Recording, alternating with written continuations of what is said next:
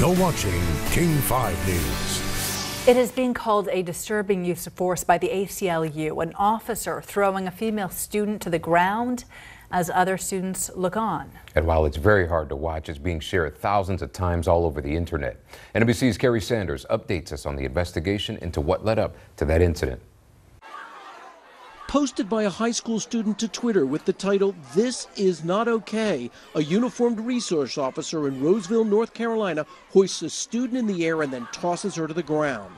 That video lasts only 9 seconds, but just as that video was going viral, another longer video was posted online. It appears to have been recorded before the officer body slammed the female student.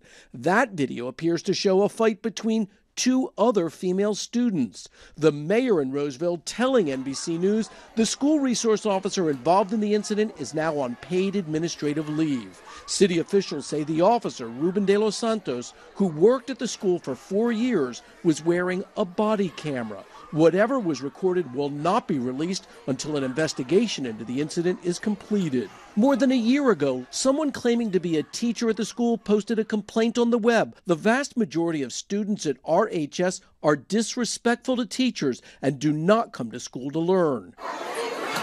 Tonight, a disturbing snippet of a chaotic moment that has students, parents, and teachers asking, could force like this in a school be justified?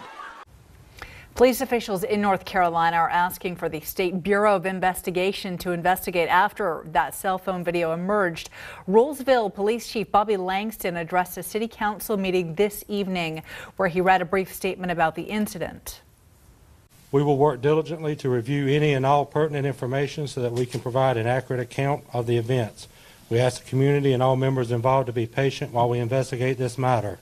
The city's mayor says the officer was wearing a body camera at the time, as Kerry mentioned in that story, but the video will not be released until the investigation is done.